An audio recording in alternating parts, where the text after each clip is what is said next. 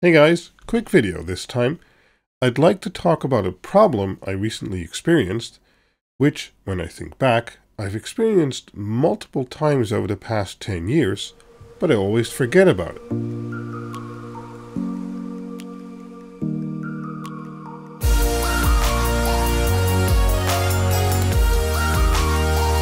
So let's start by telling you a little story about what happened. As I've shown before, I have lots of PoE devices in and around the house, and they get fed by this 12-port injector. This setup has been running for the past 2 years now, and I haven't had a problem with it whatsoever. But about 2 months ago, one of our cameras started cutting out now and then. And it was kind of random when this happened, but I figured, well, this camera is the furthest away, so it has the longest cable, and it actually has 4 connection points in between the cables. So I was like, okay, maybe a connection point is bad and I'll have to check all that. But upon inspecting, I couldn't really find a problem. All the connectors were fine, I replugged everything, and I even used a cable tester to see if all the connections were still in order, which they were. So what was the problem? Now, since it was cutting out randomly, I thought, okay, maybe because it's winter now and it's raining a lot, and maybe moisture is a problem. So I was like, well, this is the only cam. I can't really do anything about that right now. So I'll have to look at that later. And I started looking into moisture protection using big heat shrink and stuff like that. But as time went on, some of my other cameras also started to exhibit the same behavior. And this kind of reaffirmed the moisture issue, because all of these cams are outside and they have connections outside. It's like, yeah, well, it's logical. If this camera has that problem, the others will develop it too. And this also was kind of affirmed by the MikroTik access points I have, 5 of them. They weren't showing any problems and they were using the same PoE injector, so it must be something like that, I thought. But it was all very illogical.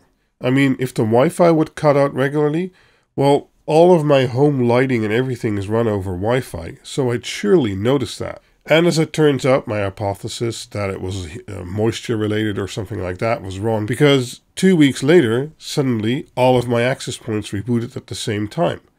I was like, what the hell? So I was getting ready to replace my PoE injector until I thought of something. Let's test the power supply that's connected to the PoE injector. And well, a quick test later, and this 48 volt 3 amp adapter was only putting out 24 to 25 volts while it had no load on it. So what had been happening is that this adapter was going bad slowly, and it was dropping voltage, especially probably more with load on it, gradually over time. So the first camera was the one furthest away, where it would be most influenced by the voltage drop. And after a while, it just couldn't deliver enough voltage or amperage or both to sustain all the devices in the house. So the lesson I've learned from this again is that power supplies can fail, but it doesn't mean they fail completely. And when I thought about that again, I was like, I've had this issue before. About 5 years ago, I had a cable modem which had been working fine for about 8 or 9 months, suddenly start to cut out and drop in speed and sometimes suddenly reboot, and I couldn't find a cause for it. And again, I checked the adapter and it had dropped from 12 volt to 9 volt and it just couldn't keep up anymore. I replaced the adapter, all problems were gone. And I've had the same thing with a router. A router had been working fine for 1.5 years and suddenly it would lock up or reboot or exhibit very odd problems. And again, that one had a 24 volt adapter and it was only outputting 16 volt, and that wouldn't even been the problem because the router could work with 12 volt too, but it also couldn't deliver the amperage anymore that was needed at that voltage. So this video serves more of a tip. If you have a device which was working fine before but is now exhibiting strange problems like lockups and reboots, or it's become slow or something else, check the power adapter. And well, for me, I replaced it with another 48 volt adapter I had, and I purchased a Meanwell LRS 48 volt series and this one is 150 watts, and I'll be using it to run the PoE injector and maybe one or two other devices also. These are generally a lot better quality than, admittedly, this Chinese adapter.